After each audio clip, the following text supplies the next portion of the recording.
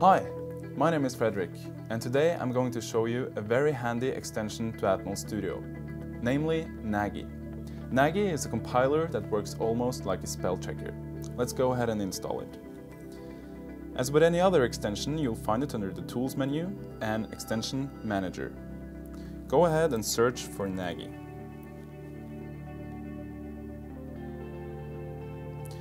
As you can see, Naggy is a free extension, so no purchase is required.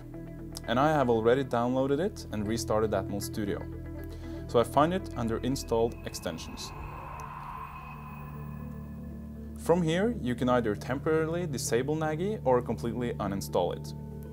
But let's just have a look at how it works when you code. So let's try to generate an error.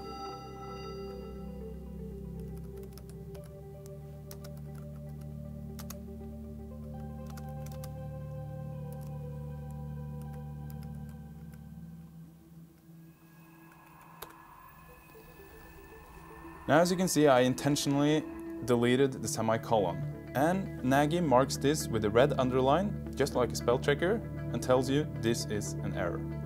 But it differentiates between errors and warnings. So if I add the semicolon, you can see that this is a warning. I'm trying to access the fourth element of a three-element struct, but it's still just a warning, and Naggy tells me this by giving it a green underline.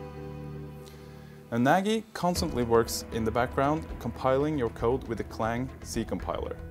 So this means you can get rid of all the forgotten semicolons or brackets. But before you can program the MCU, you still have to compile your whole code. Hope this was useful. Thanks for watching.